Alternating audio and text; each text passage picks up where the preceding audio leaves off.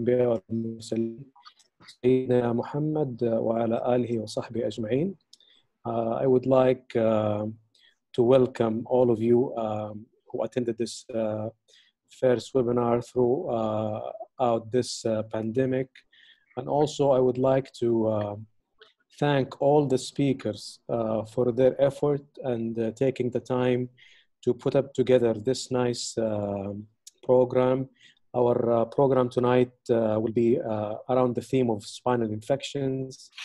And as you can see, we have 4 lectures. I would like to thank the Saudi Spine Society for supporting us and making this happen through Kunuz Ritaj. And also, I would like to present our first presenter, Dr. Mohammed Shaikh Omar, who is an infectious disease consultant and an assistant professor at King Abdulaziz University. He has done his internal medicine training as well as his advanced infectious disease fellowship at the University of Miami in the States. So Dr. Shaikh Omar is going to be talking about protecting ourselves as spine care practitioners during the COVID-19 pandemic. So please, Dr. Mohammed, go ahead and you can share your presentation and we can start. Bismillah.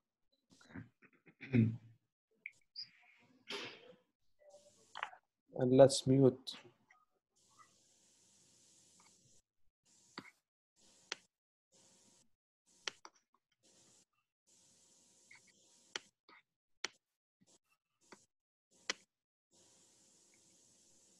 You guys can see the presentation now, clear? So first of all, I want to thank the organizing committee. I want to thank the Saudi Spine Society for inviting me to speak in this webinar. I want to thank also Dr. Fahad Abduljabbar for coordinating for this webinar to be happening. And today I'm going to talk about how to protect yourself as a spine care practitioner during COVID-19 pandemic. Okay. So I have nothing to disclose. And as an introduction, in late December of 2019, a cluster of pneumonia cases was observed in China, and specifically in Wuhan city. This cluster of pneumonia, the causative organism at that time was not clear. The WHO was informed and the causative organism was identified as a subtype of coronavirus, which later was named as SARS-CoV-2. So SARS-CoV-2 is the name of the virus. The disease itself was known as COVID-19, which stands for coronavirus disease, and 19 related to the year 2019. Then the disease was spreading globally all over the world. As we can see, as of this week, the disease incidence per million per each country is increasing with time. The most affected countries at this moment is countries within Europe and the United States, which reach up to more than 1,000 cases per million. The next countries which is affected is the Iran, Turkey, and Canada, and as we see, Australia in a little bit of red color. These countries actually have around 100 to 1,000 cases per million. In Saudi Arabia, we're around 10 to 100 cases per million population. And as the cases increase, the incidence density will increase with time.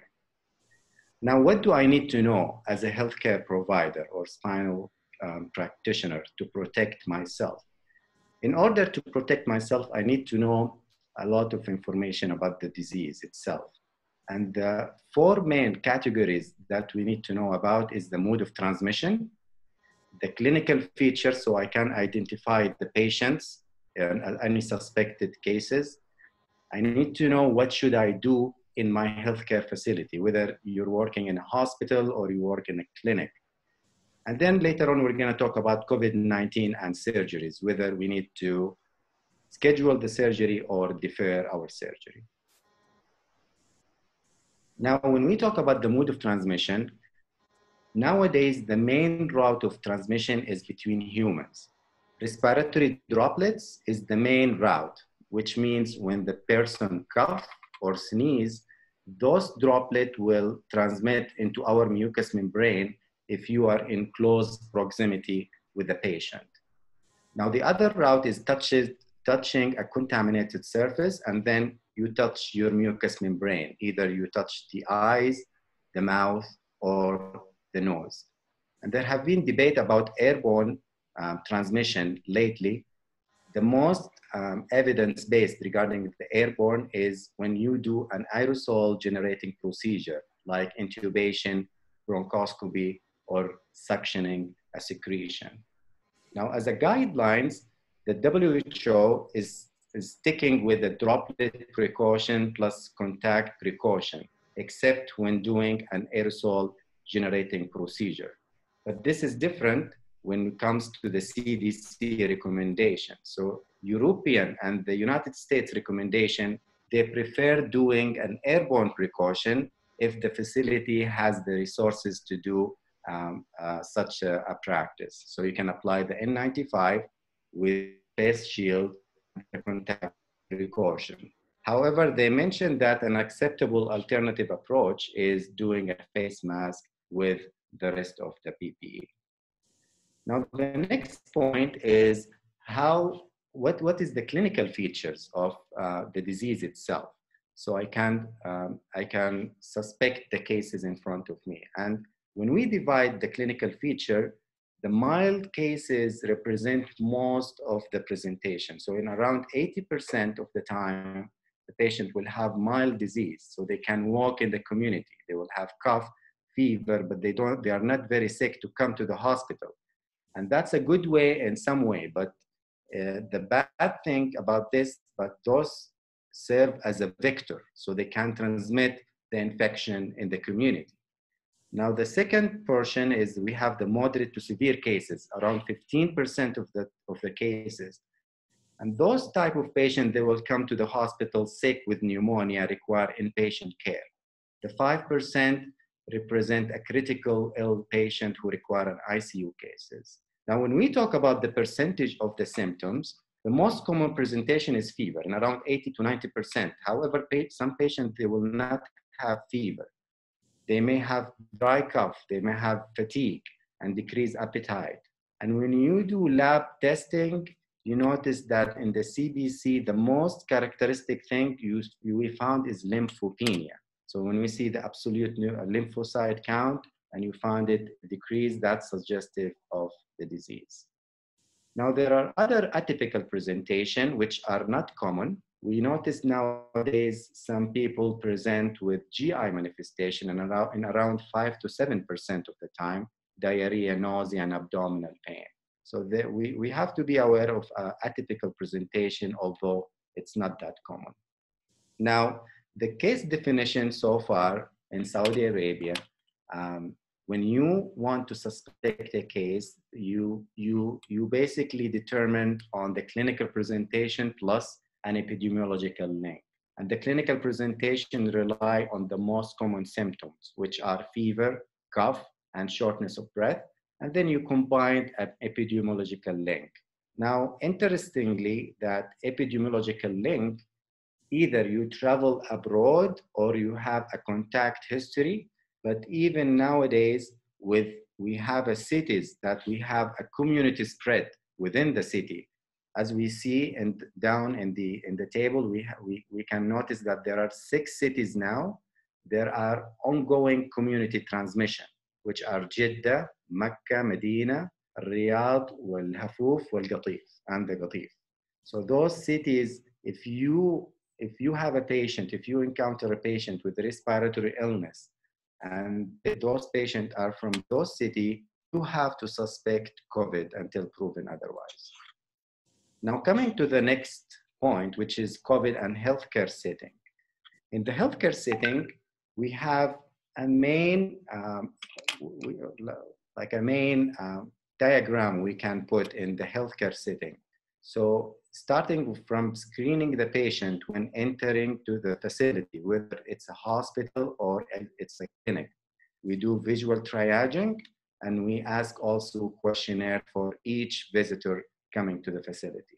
Now, in places where the community transmission is ongoing, like in Jeddah, we prefer to postpone any elective procedure and non-urgent visit. Now, virtual clinic is useful for such cases. Now, how can I protect myself? And when we talk about protecting ourselves, we need to talk about 4 main types or 4 main categories that we need to emphasize on a daily basis. We have to remember this so we can do it on a regular basis. Number 1, ensure proper hand hygiene. And I look at hand hygiene when you do before and after anything. So you do hand hygiene before you go into the room and after you exit the room. You do hand hygiene before examining the patient and after examining the patient. Now, the next point is social distancing. And when we talk about social distancing, it's not only between you and the patient. Social distancing even between you and your colleagues, because the most common, frequently encounter we were noticed from the healthcare provider that tested positive, they encounter the infection from the colleagues. So the colleague is maybe asymptomatic or have mild infection, and those are the common route of transmitting the virus. Surgical mask in the facility has been a debatable topic, but this month they came to a final recommendation with the CDC and the Ministry of Health that surgical masks should be worn during the interviewing any patient or examining patients. You have to ensure learning how to properly doing donning and doffing, and that's basically come from the facility itself. Now we need to know the steps of hand hygiene in order to practice hand hygiene properly. And social distancing, as we mentioned, between you and the patient and between you and anyone else. Now, universal masking is interesting. They play a role in reducing the transmission, and they also play a role in reducing the anxiety of the wearer. So when you wear the surgical mask, you're gonna feel comfortable in examining the patient. But this should not be happening, like you should not be very comfortable when you wear the face mask, because you also need to apply social distancing and hand hygiene together with the face mask, because face mask alone does not protect you from the virus itself.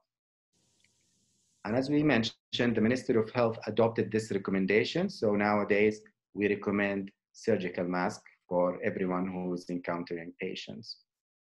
Now, the last point is COVID-19 and surgeries. And as we mentioned, when you are in a city or in a place that there is ongoing community transmission, you need to actually defer surgeries, elective surgeries we're talking about. So you can defer the elective surgery, and you can even defer the non-urgent clinic visit. And the American College of Surgeons, they put this table and they adopted from the University of Pennsylvania. So we can see here at the bottom of the table, the spine surgery that can be rescheduled, which are the chronic back pain without radiculopathy or any spinal compression. The cases that you need to schedule is basically the urgent one. Now, finally, the Ministry of Health in Saudi Arabia, they put some additional tips for the healthcare provider. And they mentioned that it's better to not wear a lot of accessory, like you try to avoid wearing watches, rings.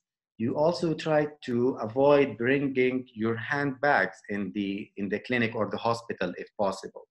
And sometimes you can also disinfect your personal belonging, like the phone and the key fobs or the car keys with alcohol swab when you come back from the hospital or from work. You want to make sure you do hand hygiene once you come back from work. And what you do is immediately you have to take off your clothes and take a shower with a warm water and dump these clothes right away to the laundry. So you can be decontaminating anything that you might bring from the hospital itself. And by this, I end my talk. Thank you very much.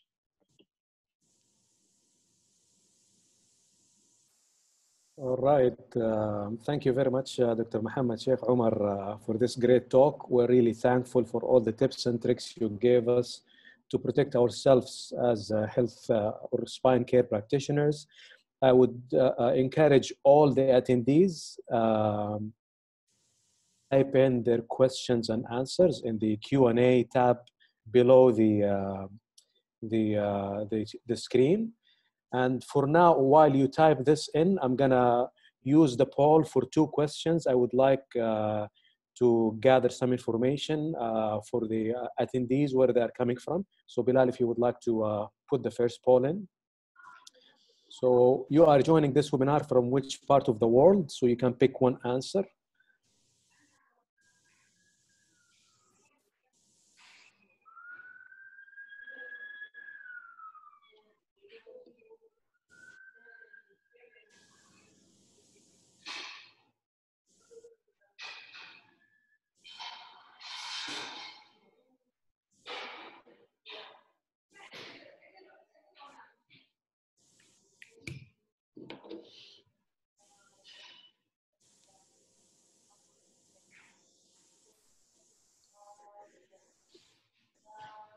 Okay, I think that's more than enough time, Bilal, if you can pull up the answers.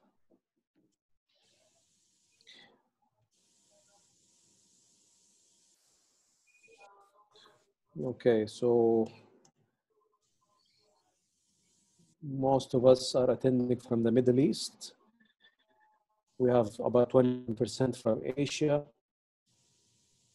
And that's probably the results for the first question. Okay, so we have a second question, and already this has been answered as well.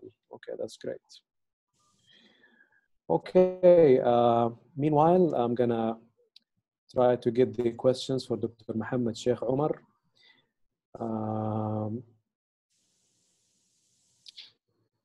Okay, so there is a question by Dr. Bander Hitamish to Dr. Mohammed Shaikh Omar.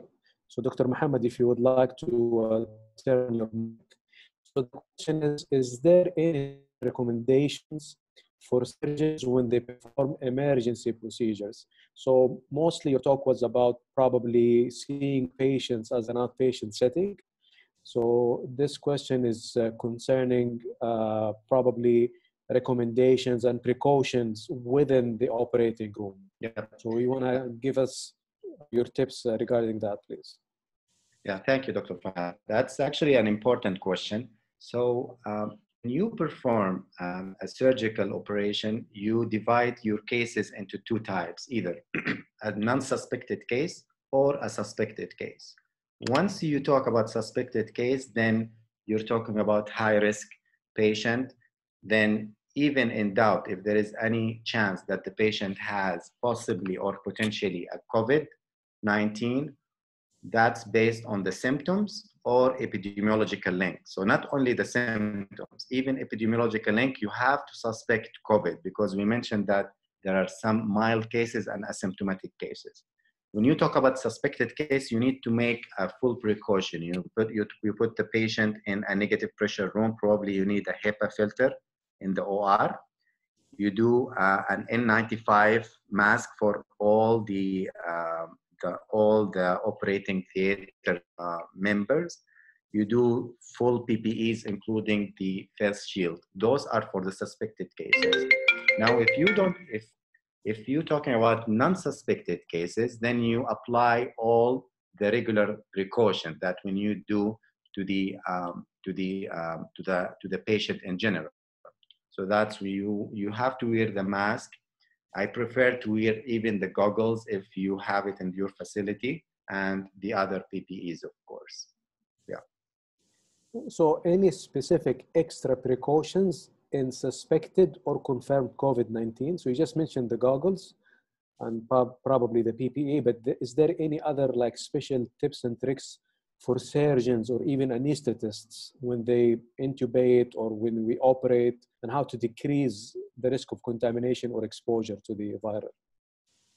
So the most proper, the most proper steps is how to perform donning and doffing. So this is important. And regarding the PPEs, is basically you do a contact precaution plus the airborne precaution. If you're talking about suspected case, airborne precaution, you're talking about a negative pressure room and placing an N95 mask. But other than that, there is no extra tips or tricks to do such a procedure. So you're talking about examining the patient or doing a procedure in a suspected case, better to do it in an airborne precaution plus contact precaution. Okay. So there are a lot of questions over here. I'm going to go one by one. So there is a question about, so if you operated on a patient who is a confirmed COVID-19 patient, as a healthcare practitioner, do I have to get tested after I finish the procedure or no? So yeah, so that's basically, we divide those cases based on the risk. If your risk is low, that means you're taking all the precaution. So if you're wearing the mask, you're wearing all the full PPE, you did not break this PPE in the steps wise, then probably you don't need to be tested. If you break this PPE, if you did not do a proper donning or doffing techniques, then after that, you need to be quarantined and then testing before and after you come back to work. But when encountering any suspected case, whenever you do the full precaution that is implemented within the facility, then you don't need to be tested. Okay. So there is another question. So what are the recent guidelines regarding an asymptomatic patients asked to sit at home for 14 days without any admission to hospital due to the high number of cases at poor countries? Is this still like a valid guideline and recommendation? So when we talk about asymptomatic patient, you have to talk about epidemiological link. So we quarantine patient who came back from abroad, for example, for 14 days. We quarantine patient who had an unprotected exposure to a confirmed cases. But other than that, we cannot do a 14 days quarantine for everyone, because asymptomatic carrier is basically is a nightmare for this disease. But as of now, you have to have an epidemiological link, whether an exposure to a cases, or even some facilities, they do 14 days for the healthcare provider who's dealing with COVID-19 cases on a daily basis. So not for one case, but those COVID team, for example, we may, it's better to put the patient for quarantine 14 days after they finish their duties, after they finish the course of the duties. Yeah. Okay. So there is also an important question. So I know for a fact that in North America, they test all surgical cases. So is it recommended to test all semi-urgent or urgent cases for COVID-19? Let's say urgent, you're going to operate anyhow and take your full precautions. But semi-urgent cases, is it recommended to do the COVID testing for all cases who are going to get operated within a few days? Well, I thought that's a good question. So I think this will emerge in our country. We don't have recommendation yet, but I think with the community spread, for example, in Jeddah and Riyadh, when doing, for example, an elective procedure, not elective, but scheduled operation, I think it's reasonable. It's not a bad idea to do the testing before the surgery, because when you do the testing, you're gonna even do an action to that testing. So you're gonna perform an airborne precaution rather than only a contact or droplet precaution. So I think that's gonna be something maybe is going to be implemented in the next few weeks. Okay. So is there any evidence that COVID-19 can be transmitted via blood during surgeries, like HIV, for example, or it's just through droplets? Right, there is no evidence. So what happens, there is some patient, they're testing positive PCR in the blood, and there are some patients even tested in the stool. So we know that this is not a viable virus. This is the PCR, this is the DNA material, but we don't know if these are viable virus that can be transmitted to other patients. There are no single case report from a GI transmission, a fecal-oral, or blood transmission. Okay, so there is a lot of questions. I think it's a very important topic, so I'm going to just take more time in this. So there is also, I've attended recent seminars, and there is also a nice question by Ta'zim Hussein asking about, is it recommended to use the negative pressure operating rooms, or the HEPA filter is enough? So if you have in your facility a negative pressure room, that's going to be amazing. But most of the facility, they will just apply a HEPA filter, which is enough. Because when we talk about the COVID-19, there are no documented clinical evidence until now, clinical evidence that the disease can be transmitted as an airborne. So when we talk about airborne, this is an extra step for a potential airborne precaution. We know that the PCR of the virus can be present in air, but we don't know if this is a viable virus again.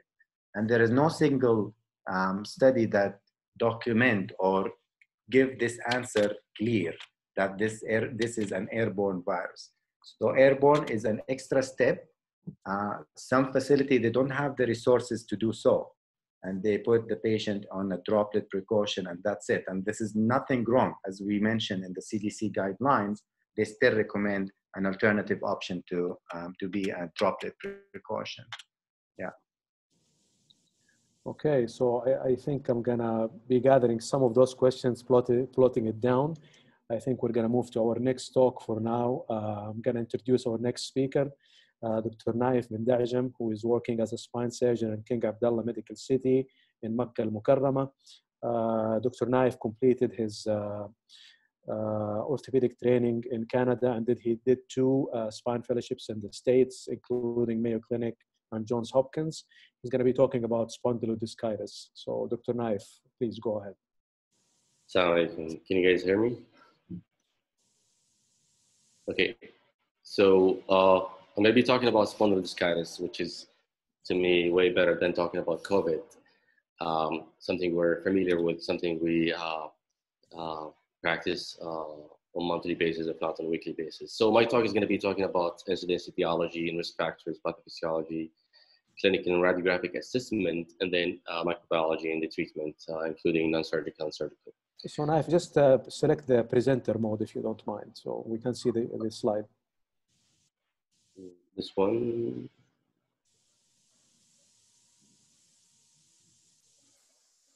Interview. Can you see? Is it good, Fahad? We still don't see it. So maybe click on it again. It's not sure.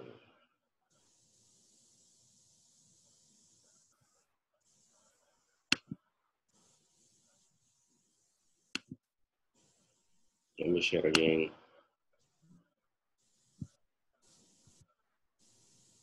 Yes, perfect. Go ahead. Sorry for that. So the outlines, as you can see, I'm just going to be zipping through all of these slides, mostly the first ones, as all of us know, all of these introductory facts. But basically, the incidence of novel spinal infection is about average of 5% with a mortality up to 15%. The key point or message in this slide, it's a bimodal distribution. It's commonly seen in patients below than 20 years and in those patients at average of 60 years.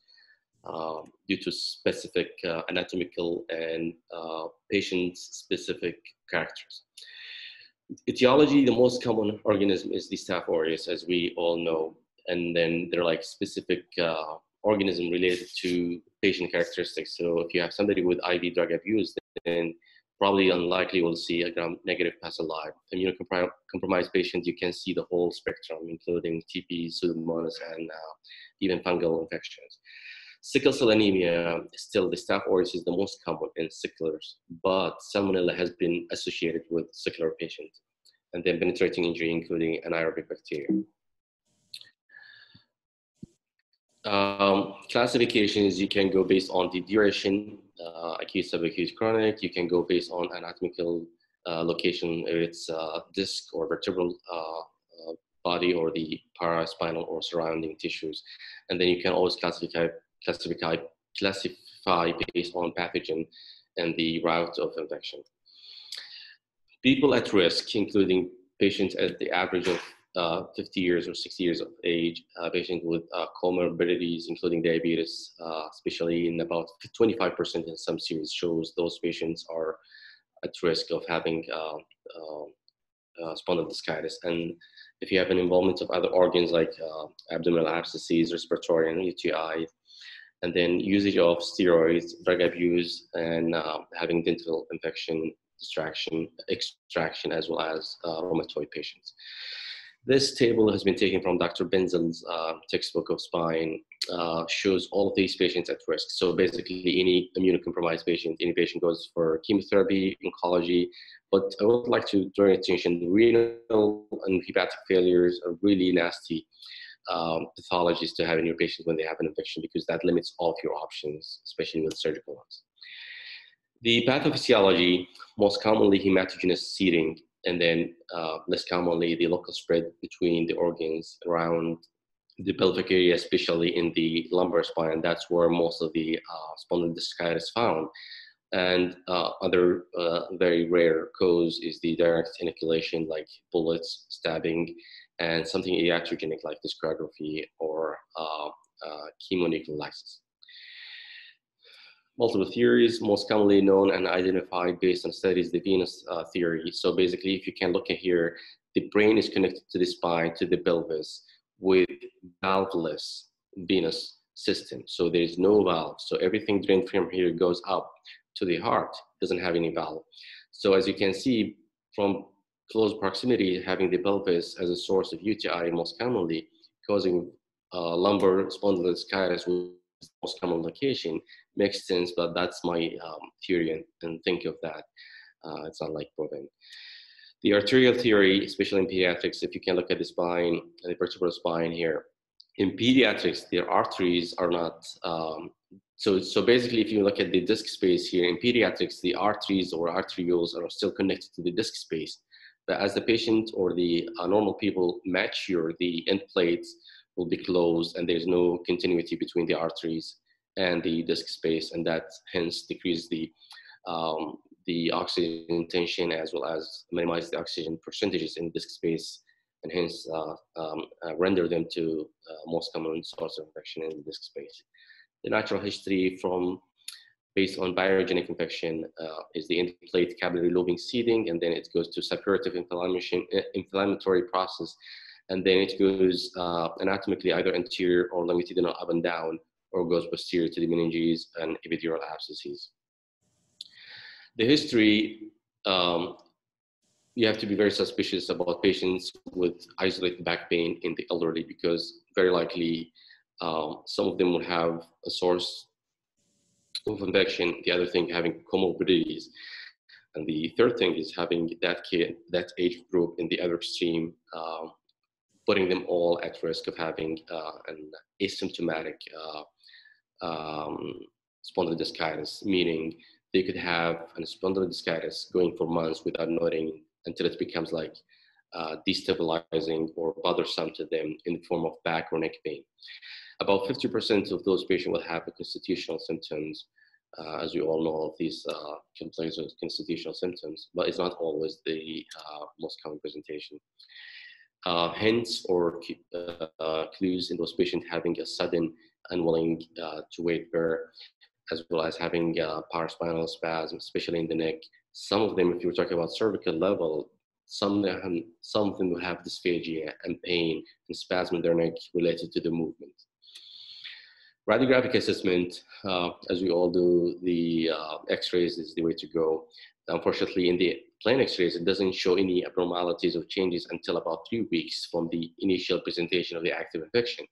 But the radiographic phenomena or the pathognomic finding in the images is the loss of the end plates in both level or those involved, as well as loss of the height of the vertebral disc, mostly and clearer on the CT more than the plain x-rays. As you can see, this is a pathognomic finding, and this is a common MCQ question. Having infection is losing of the end plate, and that's the among other cascade elements, but that's the most striking thing you can see. You can see in the MRI involvement of the disc and the vertebral body above and below, and if there's any element anterior or posterior to that. Don't miss the paravertebral spine collections. This is another one that shows the source of infection is in the thoracic level, actually, not only in the spine. Radiographic assessment, including the nuclear spine, technetium, gallium, labeled leukocyte. Labeled leukocyte, or the white blood cell, from my understanding from some of the radiologists, is used to show the chronicity of the infection. So basically, in the spine, you can have an isolated epidural abscess or a spondylodiscitis, but these nuclear images will show you the mega scale. They show you the whole spine. If there's any other sources that's seeding the infection to the spine or to some extremities. MRI is the gold standard to show you the involvement of the abscesses anterior and the involvement of the vertebral body. This is a very good table that I've taken from Dr. Benzel's book today. It's really good to show you the difference between the biogenic spondylodiscitis and show you the tuberculous or non-biogenic, as well as the degenerative changes, and the difference between all of these three compared to all of these variables, the involvement of the spine, the disc involvement, the paraspinal. I think it's very good to show and learn from those elements, especially in the level of residency, and it shows you the difference between all of these. This is a study or guidelines has been established in 2015. I had the privilege to work with one of the authors, Dr. Paul Huddleston from Mayo Clinic, has been involved in this, and shows you the native vertebral osteomyelitis in adults and how to approach it. It's very good if you would like to go over it. Due to the time limitation, I cannot go over it in details. The treatment, the aim of the goals, the aims justify the goals, and the means to go go after the infection. So the goal of the treatment is to eradicate the source of infection, not only in the spine, but if you have an endocarditis, for example, when you're treating these patients, you need to make sure you're not only treating the spine, you need to make sure there is no other sources and there is no other sequelae of that infection. Because if you treat them, it might come back and get more aggressive. You'd like to relieve the pain, reverse neurological deficit, and maintain stability, and prevent any development of deformity. Non-operative is the mainstay of treatment. If the patient is not sick, you need to hold the antibiotic until you get an organism. Personally, and from my own training, you can always argue against this. I like to get a biopsy in each one of them.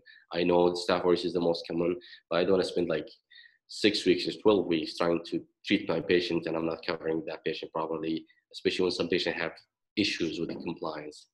So I like always to start with the biopsy, get a good organism, make sure you're treating the right organism, and accordingly you can choose the antibiotics. And typically we go with the IV antibiotics for 6 weeks until inflammatory markers reduced or normalized.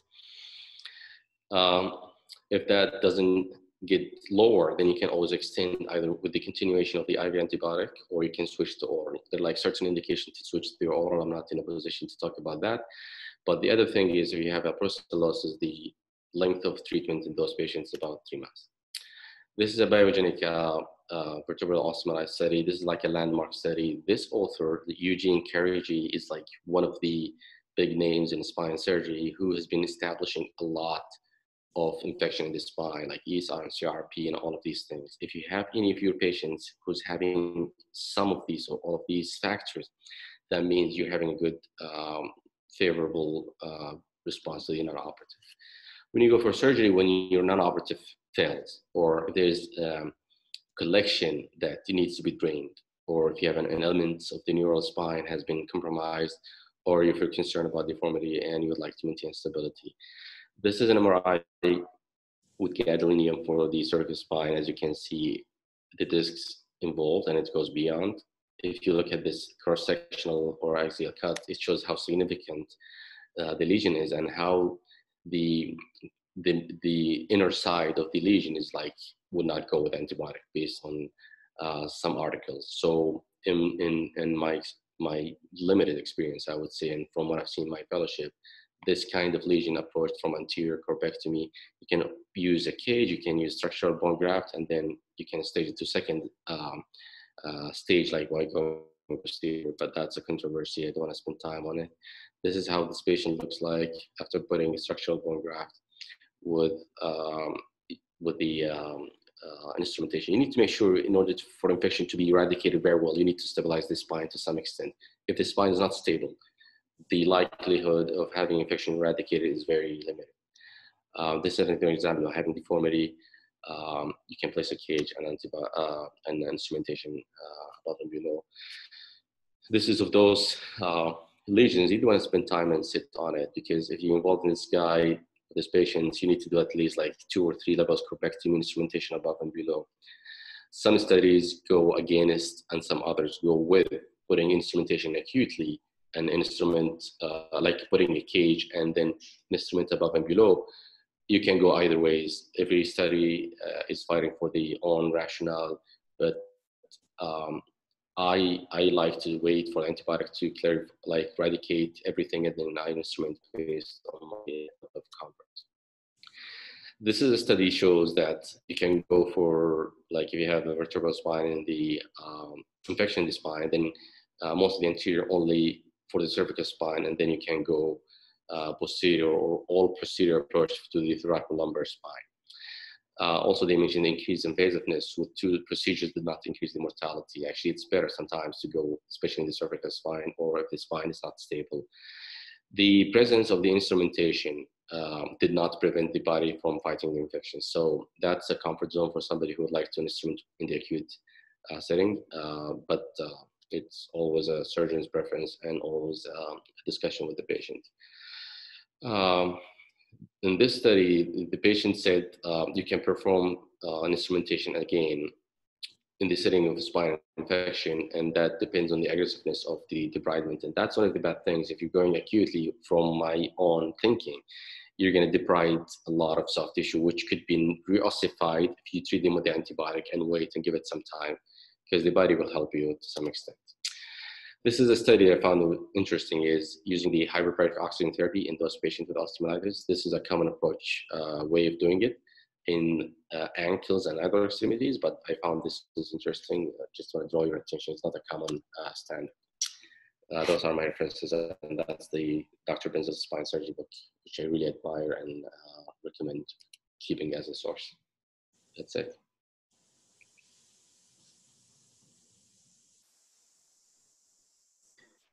All right, thank you very much, Dr. Nayef, for the great talk. So there is only one question from the audience. If you get a positive blood culture, would you still go for a tissue biopsy? I think the answer is no. And there is another question also talking about, did you go across any studies correlating discitis and COVID-19 at the moment or recently? No, unfortunately, I'm not. I haven't. So Dr. Mohammed Shaikh Omar? He's muted. Dr. Mohammed? Oh, maybe we need to unmute. Yeah, Dr. Mohammed, I don't know if you heard the question. No, can you repeat it, please? Yeah, so did you come across any study about discitis and COVID-19 patient? Not of my knowledge, actually. No, I never Okay. come across. Okay, so let me ask you a question. What type of bone scan do you recommend if you're suspecting spondylodiscitis, Mohammed? Me, like as initial workup, Yeah.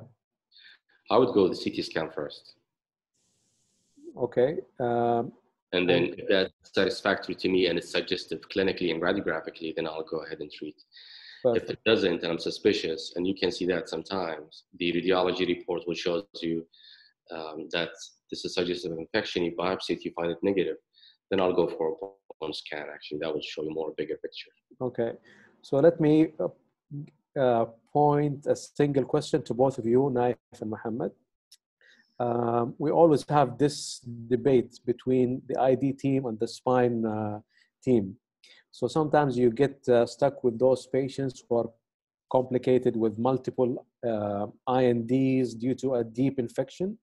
And always you have this debate that the ID team wants the spine team to remove all the hardware and the spine surgeon is reluctant to do that. So maybe we can reach a common consensus regarding that matter. I would like to hear from Dr. Mohammed first. What are his views and maybe what are the indications or absolute indications for him to remove hardware? And then we can hear from Dr. Nayef. Yeah. So yeah, that's actually a very complicated question, I would say. So when we talk about the spinal infection and the presence of hardware together with the infection, we always have to mention two things. The first thing is what type of organism that I am dealing with. Because if I'm dealing with a Staph aureus, for example, the Staph aureus has these biofilms. When it's there, we know it's not going to go away, even with antibiotics, because it's just like a biofilm with the hardware. It means that it's going to present for years. So sometimes if there is some situation we cannot operate on, then we put them on suppressive therapy. If let's say it's difficult to remove the hardware. Now, when we talk about fungal infection, also fungal infection is very difficult to treat. So those type of cases, we need to remove those hardwares. Mycobacterium infection, tuberculosis also is another topic where we cannot treat sometimes with antimicrobial solo in the presence of hardware. So that's the main indication. And the other indication is when we treat, of course, medical treatment, and we see failure of treatment. So you give them the patient an antimicrobial therapy for months and you don't see any improvement, then that's we go. But usually the gray area between the infectious disease and orthopedics and the spine surgeon is based on the organism rather than the other thing. Yeah. Any comment, Nayef? I totally agree. I think that's a broad question and really difficult to answer, and multiple factors plays into answering this question: the patient's comorbidities, the compliance, how many levels did the patient fuse or not. But I agree with you, Dr. Mohammed, is if the patient comes with an infection about 3 months or more, and I'm thinking that the infection is the source in the spine, I would just go back, remove everything, re-instrument again. As you mentioned, the biofilm is the key thing. I'm just treating this as an arthroplasty in the hip or knee. The antibiotic will not penetrate the biofilm, so you need to remove everything, excessive debridement, and then instrument again, and hoping that will work. I've never seen anybody who removes except one case in my fellowship, but that was really nasty case. The patient was an IV drug abuser, so it was not the best thing. But if you have to remove the instrumentation, the other alternative is to put the patient in a TLSO or like a cast for a few weeks until you eradicate the antibiotic with the eradicate the infection with the antibiotic, and then you can always re-instrument again. But that's my way of looking at it. Okay, I would like to add a comment. It's not a question to Dr. Mohammed. Do you think the time frame plays a role? I think in the arthroplasty literature, we have the cutoff of 3 weeks usually for the biofilm to form. Do you think that applies on spine as well, or is there a number in your head that we should stick to when talking about the biofilm and instrumentation? Yeah, of course. The biofilm, usually you're gonna find the biofilm guidelines basically in all recommendation of prosthetic material, either like a knee replacement or a hip replacement, and the cutoff usually less than 1 month. So usually less than 4 to 3 weeks. That's, we call it acute, and we can treat with antibiotic solo. And then we talk about 1 month to 3 months. And this is kind of intermediate, but more than 3 months, we really talk about like a biofilm that already formed, and sometimes it's difficult to eradicate. Yeah. Okay, so a question from Dr. Suleimani. So if you have a referred patient from other service and the patient is already started on antibiotics, how does that affect the biopsy and culture results, Dr. Mohammed? So yeah, so basically, if you're talking about a biopsy from the infected tissue, you should have a high yield, even if you have started the antibiotic within 48 to 72 hours. So starting antibiotic when you have a patient empirically, and you're gonna operate the case in 72 hours, it's not a big deal, because we usually start empirical treatment based on the site of the infection, and we don't want to play with the spine, because delaying antibiotic could associated with increasing morbidity and disability. So starting empirical antibiotic, it's nothing wrong. Even if you don't get the tissue biopsy for culture, it's fine. You can treat empirically. Sometimes we do a PCR technique to identify the organism, but even if you don't find any single organism, then you treat empirically for the most likely organism. Okay, so there is a nice question for the panel. Any role for procalcitonin, fibrin level, and D-dimer in the diagnosis of spondylodiscitis? No, it could be, but practically I haven't done it or seen it. Dr. Mohammed, I've never heard about that, to be honest, but what about Dr. Mohammed? No, there is no single guidelines recommend using procalcitonin up to date. We don't know in future if this will be a useful technique, but up to date, we don't have any recommendation from any guidelines. Okay, so thank you very much, Dr. Nayef, for the great talk. I think we're going to be moving forward to the next topic, and our next speaker, Dr. Khaled Madani, who is a spine surgeon at King Fahad General Hospital in Jeddah. He did his fellowship in spine surgery in Canada. So I would like to welcome him, and he's going to be talking about Granulamatous spinal infection. So go ahead, Dr. Khaled. Thank you very much, Dr. Fahad, for this invitation, and I'd like to thank also the Spine Society to give me this opportunity. So my talk will be today as for TB spine.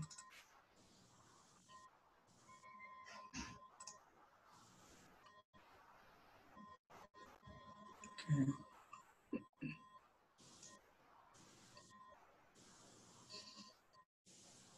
So as we know, the TB spine is one of the most top infectious killer in the world, and it's been coming since a long time. And in 2018, it shows as 1.5 million people died from the TB. And most important that HIV, it's 250,000 people has been died from this TB cases. So although the number has been decreased from 2015 until to 2018, it's getting like 1 to 2% is improvement in the time of the percentage, but still it's considered is one of the high infectious disease. As we see, this is a world map. It's showing estimated TB death in the per 100,000 people. If you see the Africa and the South Asia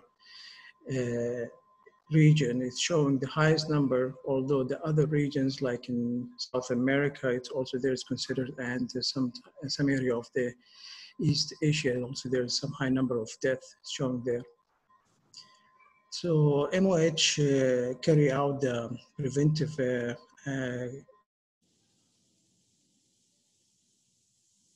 general TB cases, and to treat all the patients and to eradicate the TBs by giving medications, and if any surgical cases need to be referred and to be treated as well. And they give some guidelines, and they give some also instruction to patients to go ahead through and read this, booklets. So the spinal column involvement is less than 1 to 2% in all cases in tuberculosis. Extrapulmonary TB present about 10% of cases, which in half is involved in MSK. Spinal TB is more common in young and children, and it's considered as a disease of poverty. So pod disease, or cold abscess, you could call any abbreviations. So it goes as a TB. It's affecting more than one vertebra. The anterior aspect of the vertebral body is adjacent to the subchondral plate is commonly involved. Progressive bone destruction leading to the vertebral collapse and kyphosis, which can lead you to neurological deficit and spinal deformity. So the risk factors in these cases are mainly it's poverty areas and poor access to the health facilities. HIV cases are more common. Aging, old people also is common. Alcoholism, diabetes, corticosteroid, males, chronic peritoneal dialysis, transplantation patients, and there are patients that are going for chemotherapy, and imprisonments. We have very high numbers that we used to receive from prisons due to lack of ventilations and crowded areas. So they have some type of TBs they come present. Previous TB infection and smoking as 20%. This table is showing if you want to share between tuberculosis versus pyogenic, so it's a good table to distinguish between the two. The bone destruction is really high in tuberculosis, about 75%. Thoracic is the main area of involvement, but it can also show in other areas. But vertebral body involvement, usually you see 2 or 3 vertebral bodies involvement. Disc, in the earliest type of the disease, you see the disc as spared as compared to the pyogenic, the disc involvement as early. And plus, you see well-defined vertebral collections, and there are thin, smooth, abscess and paravertebral intraosseous abscess, and plus you see more vertebral body involvement. So clinical manifestation of pyogenic versus tuberculosis spondylosis, back pain usually are common, and particular pain is more in pyogenic, and neurological both are common in case of pyogenic tuberculosis. Fever, mainly in pyogenic, less in tuberculosis. Average time of diagnosis usually they present late. So clinical features are usually it's onset is insidious, typical, progressive over 4 to 11 months, weight loss, fatigue, pyrexia, night sweats, generalized aches, axial pain. In late cases, you see spinal prominence as a gibbous and paraspinal abscess. Diagnosis goes through the blood investigations like CBC. You do differential, you see lymphocytosis. However, it's not much common. WBC could be normal. ESR and CRP could be high. Biopsy, it's good for all the cases of infections to rule out infection versus tumor. You do culture for TB, but usually takes 6 weeks for acid-fast bacilli. There are also another medium, it's called Middlebrook medium. It can give you a diagnosis early in 4 days. Histology, when you do histology, you see 60% of cases, caseating granuloma, giant cells, and AFP, as in the picture on the right side. PCR, 90% is specific and 95% is sensitive. You also can request interferon gamma from the blood. It shows about 85 to 95% positive in 24 hours. Imaging, X-rays, one of the first tools you usually request, and usually it doesn't show in the early stage, but in the late stages can show some, like a fusiform shadow. It's a double shadow behind the cardiac. That would suspect there's some type of collections happening around the vertebra. And the lateral X-rays also you will see some of the body. You can request CT scan, and CT scan will show you different type of the lesions, like I show in the picture here, like at the level of the disc, or could be some type multi-level involvement, or some type of sclerosis, or some in the body gases, or in the collection you will see some calcifications as well. CT myelogram, when you cannot do MRI or CT scan with the contrast, it will show you some more enhancement over the collection area. MRI is one of the best tools to diagnose for the early infection like a TB.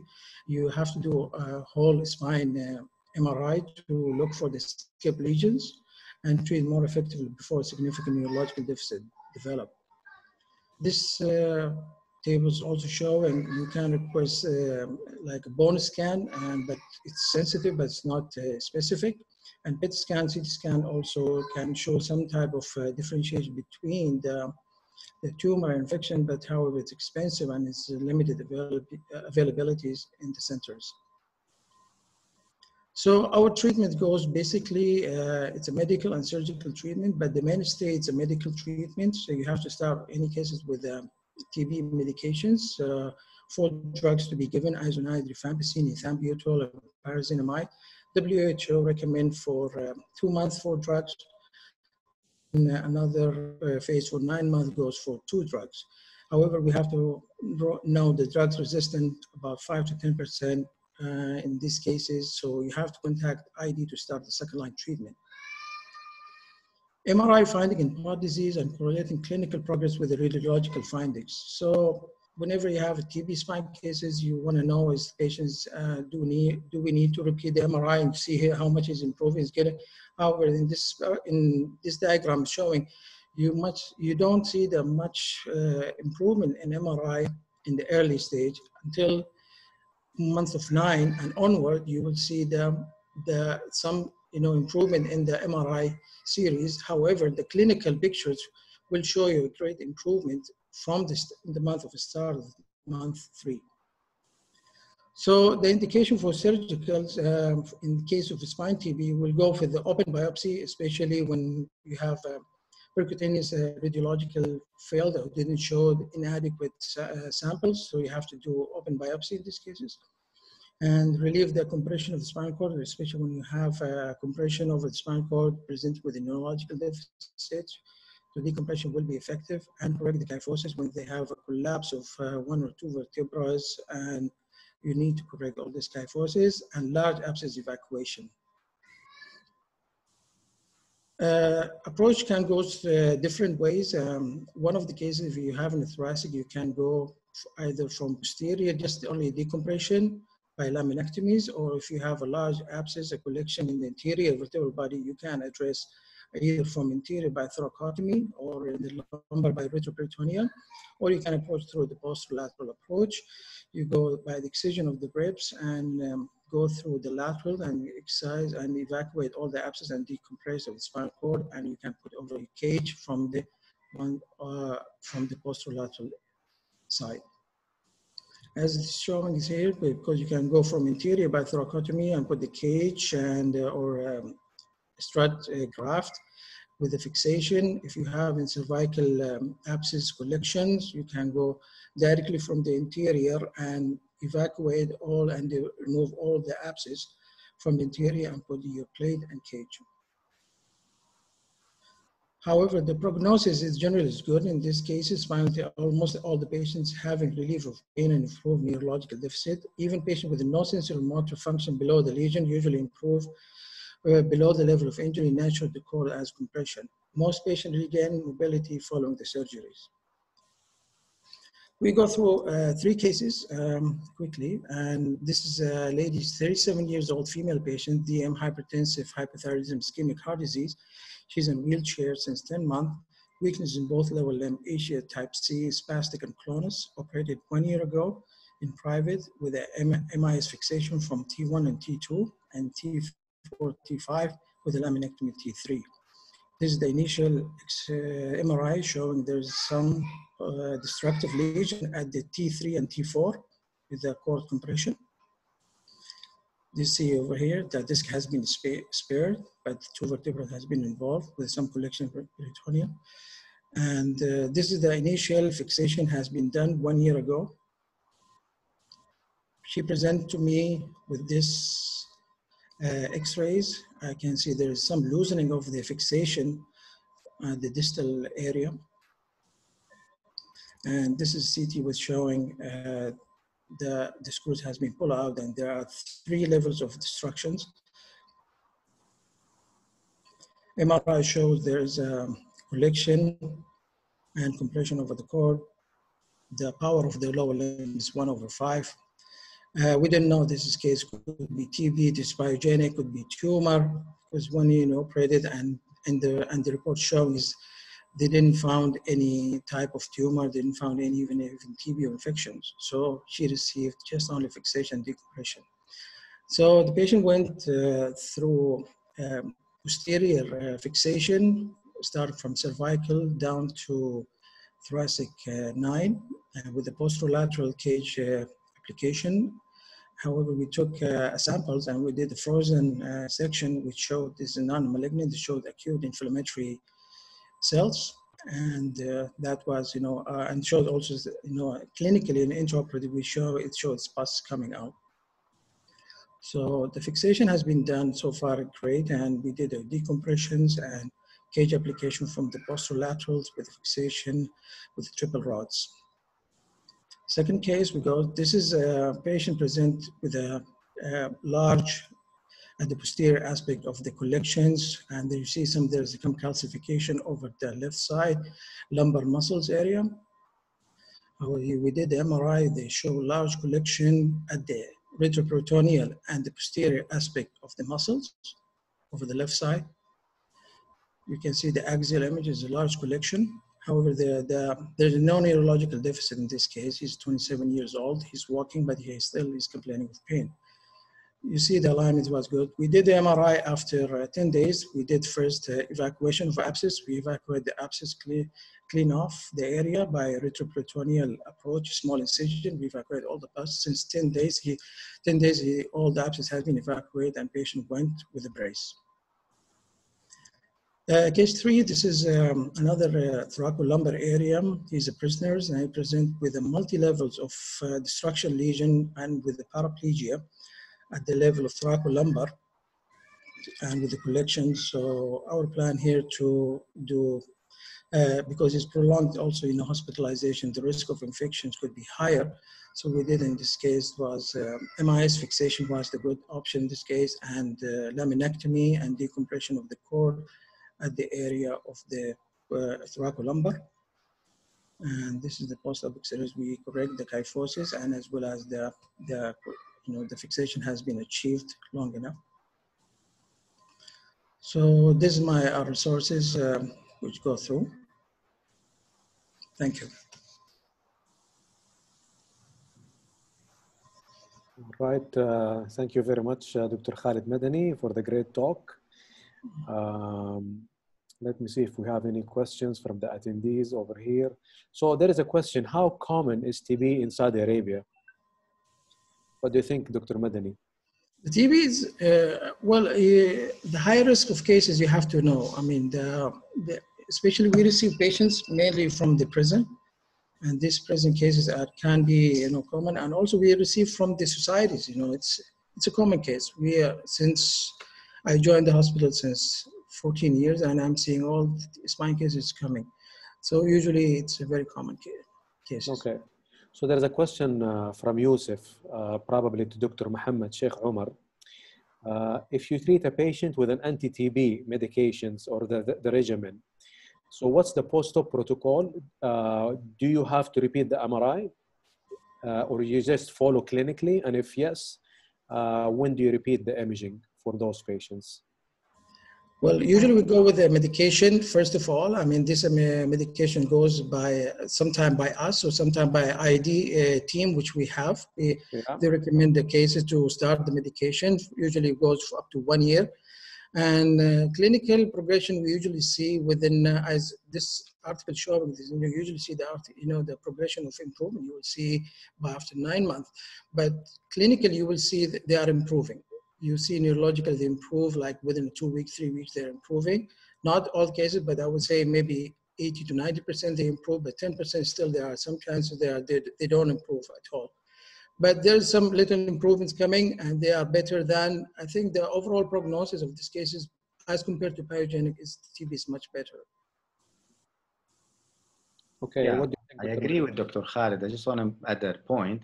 Sometimes we, in cases of like TB abscesses, where you drain the abscess, you may need to just have a follow-up imaging in those cases. But most of the cases with TB discitis, with clinical improvement, yes, I agree with Dr. Khaled.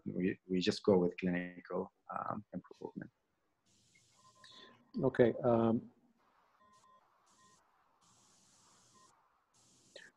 This question is for Dr. Khaled. Why do you think there is predominance affecting the thoracolumbar junction in TB spine? Well, TB can show us in anywhere, actually not thoracolumbar. It's a more common area than thoracic, but I've seen cases even involving the cervical, is involving the occipital cervical region, involving the lumbosacral region, L5, sacrum. It's everywhere it shows, you know.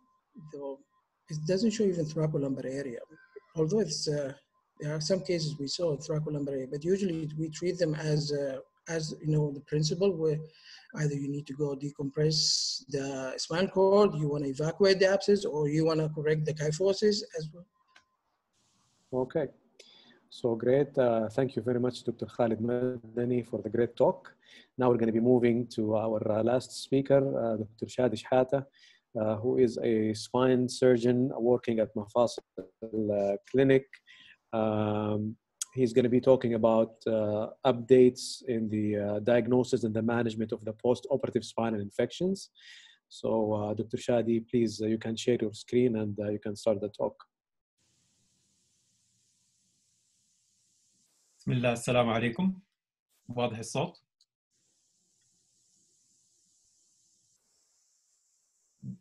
دكتور فهد واضح واضح Loud and clear. You can go ahead, Shadi. Excellent. بسم الله الرحمن الرحيم. First of all, thank you for attending this first webinar from the Western region at such a late hour. Second of all, I'd like to thank Dr. Fahad Abduljabbar for borrowing most of his slides that he presented in Hawaii in 2019. So we'll be talking about updates and diagnosis and management of post-operative spinal infection. This is very important to face, to face cases such as this one, a patient I operated about a month and a half ago, 73-year-old, type 2 diabetes. Operation went extremely well until he presented 2 weeks after surgery with intense pain. So we'll go over the objectives, speak a little bit of epidemiology, risk factors, clinical presentation, how to evaluate patients, what to focus on in imaging, some classifications that are proposed by studies, and overall principles of management. So why is this important? Well, it's the most common complication following any spinal surgery. And this causes significant morbidity to patients. And of course, it has a very heavy burden on the patient and the society, financial burden. Incidence varies from 0.5 to 20%. Such variation depends on whether you had instrumentation, it goes up to 3%. No instrumentation, I mean 3%. And if there is an instrumentation, the suggested morbidity or risk of infection is more than 12%, can reach more than 12%. Okay, and it goes higher for trauma patients. Risk factors, several studies try to cluster these factors, and they're grouped into patients factors, surgical environment factors. Modifiable risk factors such as smoking, obesity, OR time, if you have a skilled team, expert team, usage of prolonged Foley's, length of stay, and malnutrition. Non-modifiable, such are patients who are older in age, or are immunocompromised, or have other comorbidities. Points that we should remember in surgical environment: the prepping, the draping, try to standardize everything. The room traffic, number of personnel, contaminated instruments, and the usage of intraoperative fluoroscopy.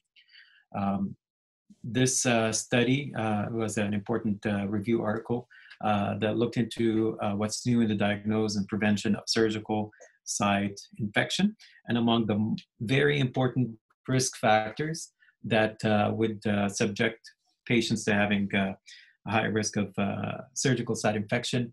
It was noticed that patients who had neurological disorder, whether in cervical or thoracolumbar spine, had at least 2 to 3 times the odds of acquiring infection. And amongst the other stuff that is potentially contaminated are CRM, scrubs, gown, your everyday instrument that you have in your OR. Clinical presentation. Fever, not surprisingly, it's only in 26% of the patients. Pain is probably amongst the most important, particularly when the patient has delayed presentation, 3 to 4 weeks after surgery. Erythema and drainage would probably be the most important, particularly wound drainage is like available in 60+% of patients who had just an acute infection. Patients also present with hardware failure, loosening, and some present with neurological signs and symptoms. Last, CBC, not very reliable. It's only elevated in 50% of the patients. ESR, you have to know that the normal ESR goes back to normal in 4 to 6 weeks, while CRP goes back probably in 1 or 2 weeks. Blood cultures, better taken by biopsy, better taken by CT guided biopsy and or fluoro. Serial labs are supposed to be taken as well. Imaging, plain x-rays, are they helpful? Not in the first 4 weeks. This case showing that you don't see the normal marks of the vertebral body, and you can clearly distinguish the disc space. And it takes time for this to develop. And like mentioned before, loosening can happen or breakage of the hardware, and this would take time as well. It would not happen acutely, and it's in this particular case due to fatigue or loosening of the hardware. CT scan can show the lytic lesion as seen in the axial cuts here as well as in the sagittal cuts. However, I myself and many I know would rely on MRI as it's highly sensitive and highly specific.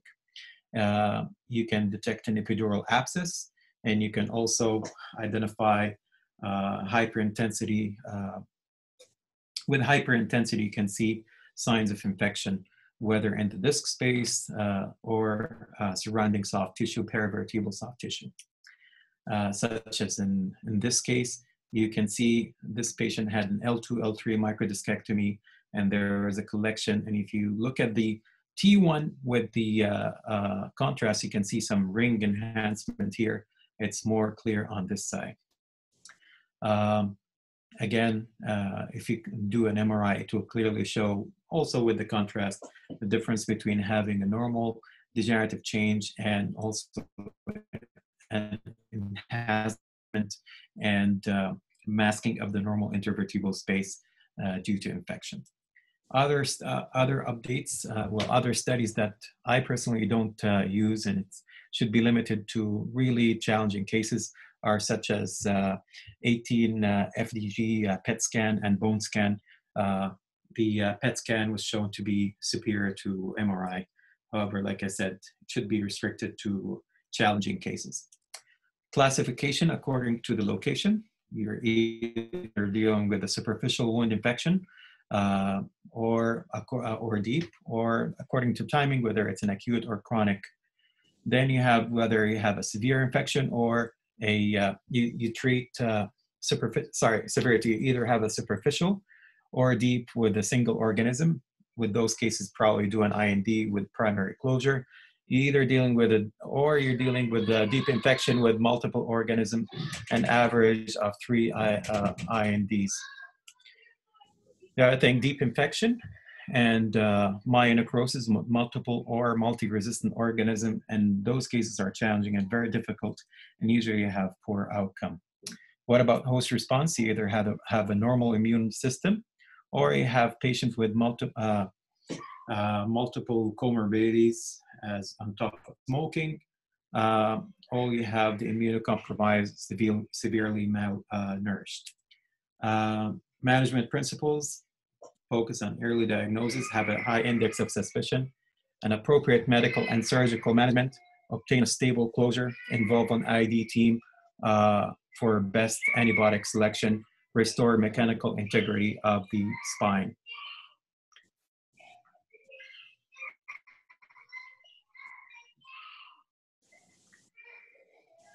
Further to management, early presenting infections are generally a result of more virulent organisms, and they're not so common. Delayed infections are typically caused by low virulence organisms such as skin flora. Always send samples for cultures and sensitivity. If you had a superficial stitch abscess, maybe antibiotics for 2 weeks is sufficient.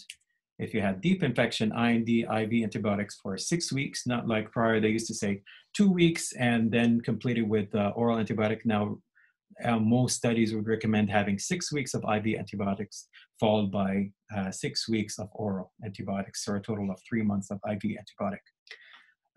If you had a superficial plus or minus deep infection, explore the incision, take samples for gram stain, do IND, bone graft. What do you do with that? What do you do with the hardware? Are all questions that we all face and challenge, and it's a judgment call, and better be cautious. And when you're questioning instability, then you'd rather keep the hardware in. If you have a multi-organism infection, then you might consider removing the hardware and keep what's necessary only for stability and preventing neurologic compromise. If you had significant infection with soft tissue loss, then you have to resort to either VAC or flaps or both. An older study from the European Spine Journal from 2007 regarding surgical treatment of pyogenic vertebral osteomyelitis with spinal instrumentation. And again, most of the anterior only were cervical cases with other comorbidities, and hence higher rate of mortality rate were discovered. Increase in invasiveness with 2-stage procedure did not increase the mortality. And the presence of instrumentation did not prevent the body from fighting infection. And again, this goes to those who preserve the hardware. And furthermore, the more complicated procedure requiring more reconstruction can explain the higher recurrence. What about hyperbaric oxygen? Hyperbaric oxygen therapy enabled infection cure in 5 out of 6 patients in this particular study with spinal osteomyelitis, complicated by medical comorbidities or the failure of primary therapy. Not many centers afford to have this, and not many patients have this. Will get this. Usually it's reserved for patients who fail medical therapy and medical and surgical therapy. Okay, this is another clinical study from British Columbia, from University of British Columbia, read by Dr. Charlie Fisher and John Street. They tried to put a score on postoperative infection treatment score. This was created and validated.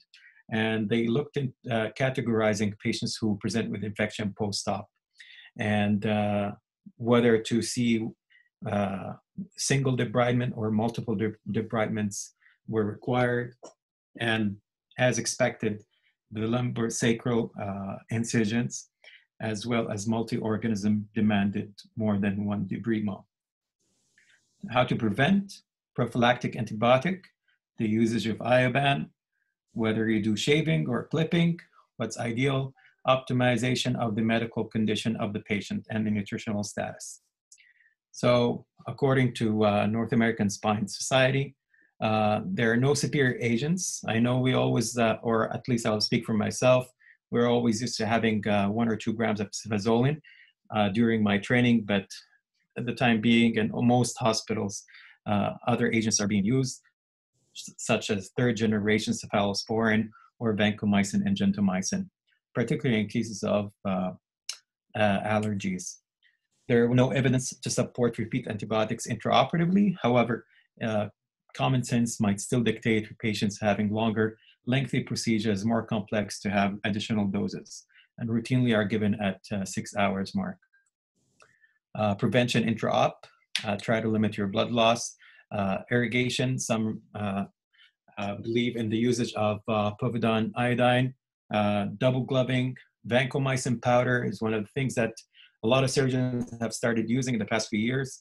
The usage of OR rooms equipped with laminar flow, proper watertight closure, and ensuring with anesthesia that the patient is going through normal therapy.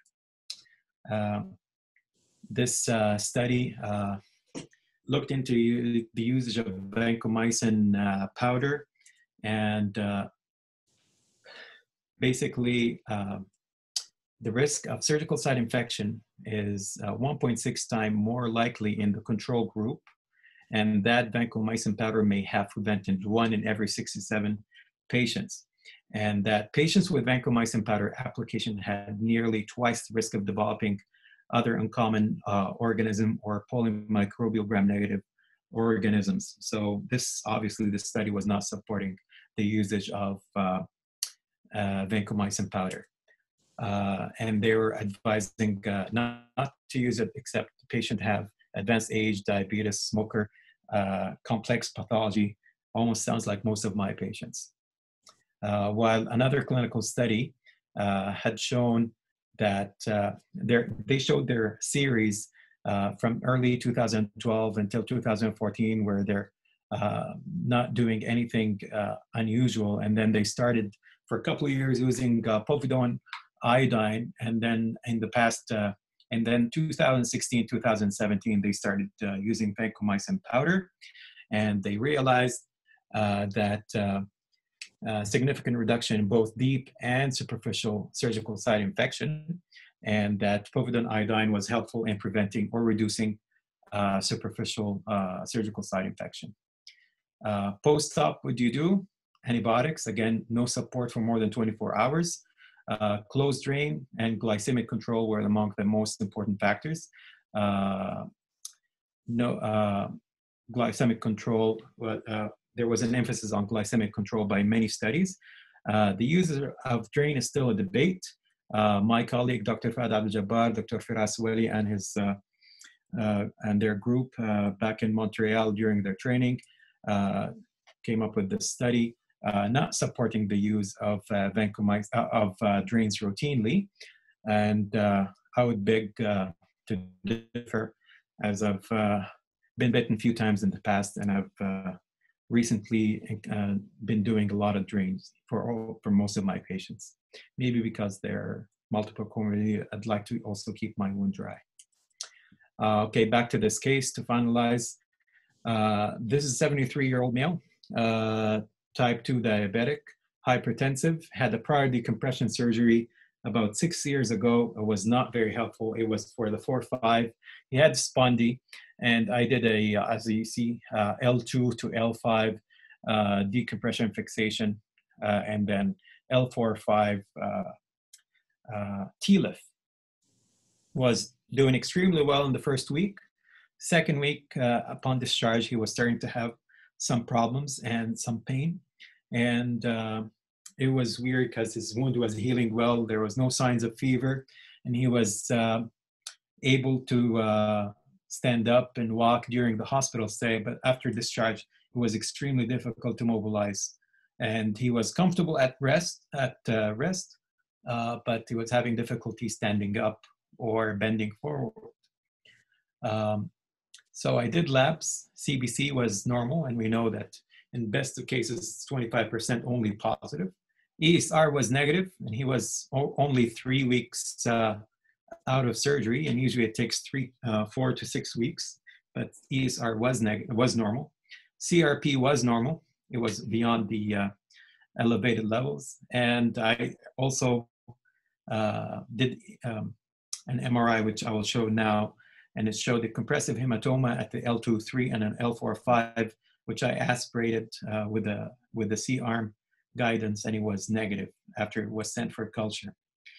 However, I also worked him up with imaging, and I did a CT scan, and I realized that the cage that I placed was displaced slightly posterior on the scout image. The rest of the image of the CT scan did not add any additional information. As you can see, that the cage was still partly at the edge with the vertebral body. The rest of the screws were all okay and not compressing any nerve. So I was wondering why we're still having significant pain and reduction to limitation to range of motion. MRI, you can see to the left the T2 and to the right T1 with contrast. Initially, this was reported as possible discitis. I reviewed it with an MSK radiologist. He said, Shadi, there's no enhancement to the contrast. And you can see the compression effect here and the compression effect here. And with the CT scan and the amount of pain that he was having, I decided to go ahead and open him up. And this is the compression here, the compression there. No clear ring enhancement, and the cage seemed to be reasonable here, only to open him up and realize that the cage was almost in level with the tulips here. So what happened in this case, I was still questioning infection, although the soft tissue seemed to be normal and clean. I sent samples and they were all came back negative. I sent samples from the hematoma right there and right there, and from the bone graft that I placed and interdisc space all came back negative. Turned out that the patient had broken both L5 pedicles and had mechanical instability, and now he's okay. I had to revise him and go down to S1. Conclusion, I only presented this case not as a case of infection, but infection came to my mind as the first thing, being the most common, and sometimes imaging can be deceiving.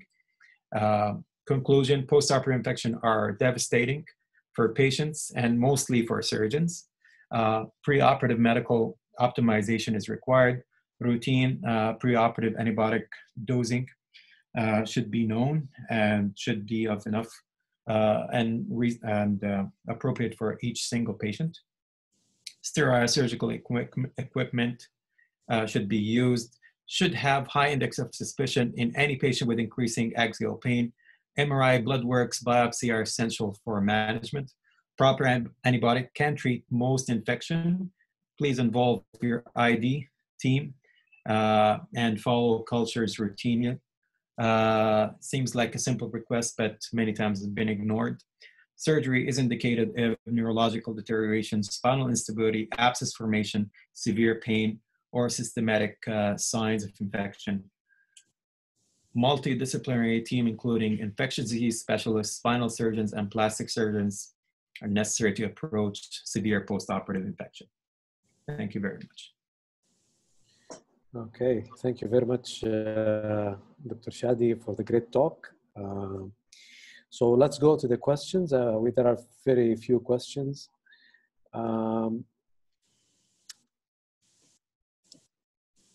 So if you have an infection, like a post-op infection, you did the IND, you put the patient on antibiotic, for how long do you think you need to follow up those patients to make sure they're free of infection? I rely mostly on clinical follow-up. I have a routine of following my patients at 1 week, 2 weeks, 6 weeks, 3 months, 6 months, and 1 year. It sounds a lot. I might even see them more often for patients who had been just treated with infection. Mainly and check if the wound is okay, if the patients are doing clinically fine. If they're having extended periods of pain-free, then I'm comfortable that they're not having like ongoing infection. And I would make sure that my evaluation is like sound and while the patient is off antibiotics. So I don't want to be masking infection while it exists. Okay. What do you think, Dr. Mohammed Shaikh Omar, from an ID team perspective, for how long do you follow up patients who presented to you as a referral of a post-operative spinal infection? So yeah, that's an important question. So usually with the ongoing antibiotic, you want to see an improvement in the lab and the clinical finding, as Dr. Shadi was mentioning. But what is more important is following up the patient after finishing the antibiotic, because really we really guide our duration with the clinical improvement at what the clinical guideline says. But sometimes we may need to even extend the antibiotic beyond 6 weeks, beyond 1 month, beyond 3 months. It's all clinical judgment, because in antibiotic therapy in ID, we're not like cardiologists. We have fixed time for using the medication. So usually we go with clinical. Sometimes I extend it up to like 2 weeks more, 1 month more. Nothing wrong. You just need to have clinical improvement. And the most critical period is after you stop the antibiotic. You want also to follow the ESR and CRP, making sure it's settling down. Okay. So this is another question for Dr. Shadi. So in case of a bad virulent infection, are you going to go for primary closure, or you can consider doing a VAC for those patients? Again, for patients who have a single organism, patients that I think that have cleaned really well during the debridement, I would go with the primary closure, ensuring that the patient is stable mechanically and that I have enough healthy soft tissue to obtain like watertight closure. If I'm not happy with the soft tissue, particularly with the muscles available to cover the surgical site or the quality of the subcutaneous fat, I would consider having VAC dressing, ensuring that at least I approximate the muscles over the neural element so that I'm not affecting the patient neurologic status or giving him any neurocompromise with the suction power of the VAC. Okay. And I always consult with the plastic surgeons. And then I had one case of dehiscence. It was not like they usually say, if you have a dehiscence, then you have an infection. But in that case, I was lucky to have a plastic surgeon available, and he developed, like he did a flap and closed my incision. Okay. So Dr. Mohammed Shaikh Omar, I have a question. It's not my question, it's from the attendees. So can you give us a guideline or protocol if you want us to refer your cases? Hopefully we don't get any infections, but in case we have postoperative spinal infections, what's your protocol in terms of blood tests? So how frequent you do the CBC, ESR, CRP? Is it weekly? Is it, let me know about your thoughts. Yeah, in general, we do labs weekly for those cases. So any patient who are on antibiotic, we are not monitoring only the clinical improvement, but we also monitoring side effects. So anyhow, we will need a weekly lab that's based on the practice, what we used to do in the US and what we are doing here in Saudi. So we do a weekly lab, or minimum every 2 weeks if the resources is limited, or if the patient lives far away, he cannot come to your clinic in a weekly basis, we can extend it to 2 weeks. But basically we monitor the inflammatory markers and the liver function and the CBC for a possible potential side effect. Okay. So a question for Dr. Khaled Madani as well as Dr. Mohammed. What's your experience with MDR TB cases, the multi-drug resistant cases? Did you face any, Dr. Khaled Madani, and what's your recommendation, Dr. Mohammed, when you face such difficult cases?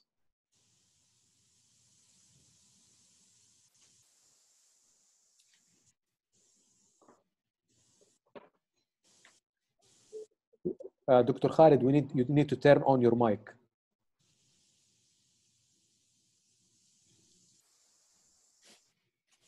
Hello?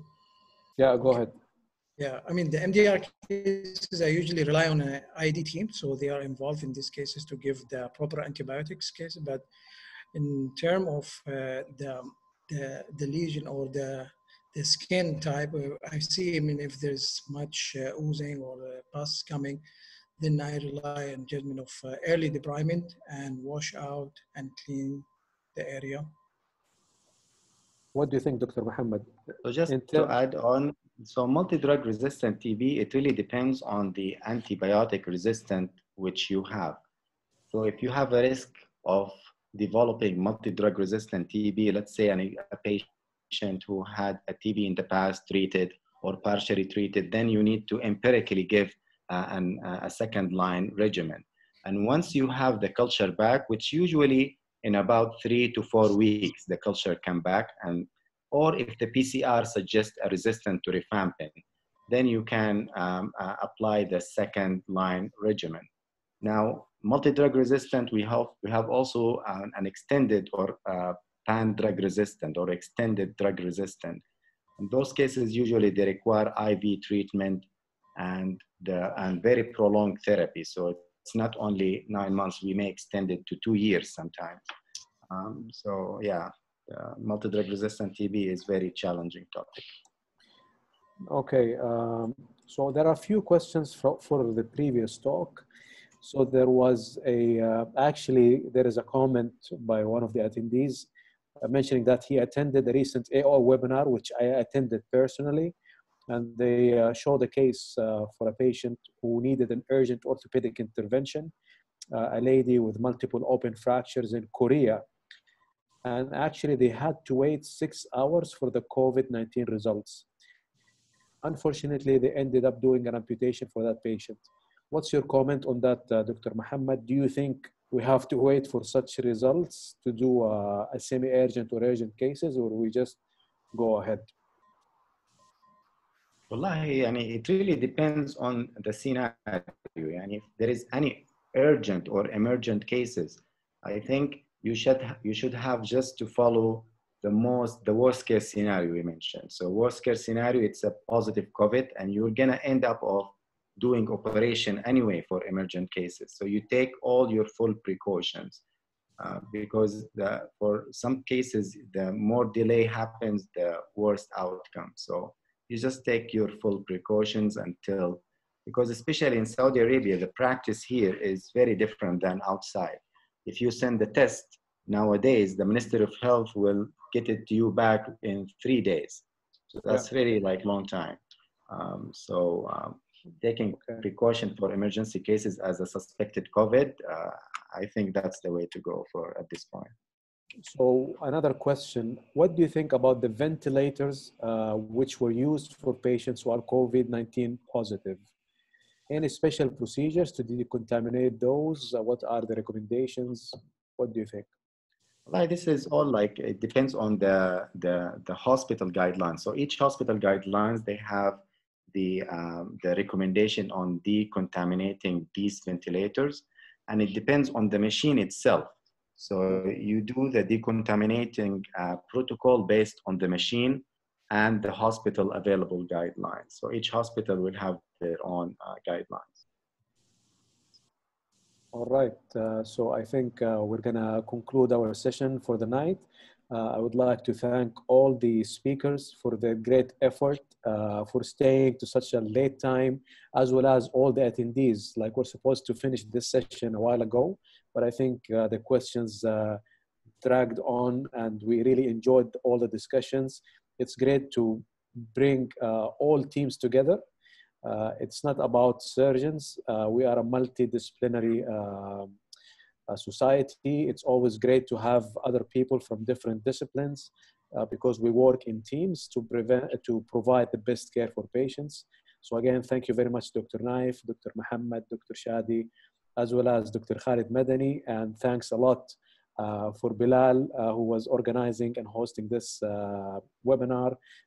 Thank you so much, and take care, stay safe, all of you, and see you in our next webinar, inshallah, which is going to be held by our colleagues in Riyadh. Probably the invitation was sent to all of you, so hopefully we see you, inshallah, in the next webinar. Take care. يعطيك العافية. شكرا لهذا الترتيب. الله يعافيكم جميعا.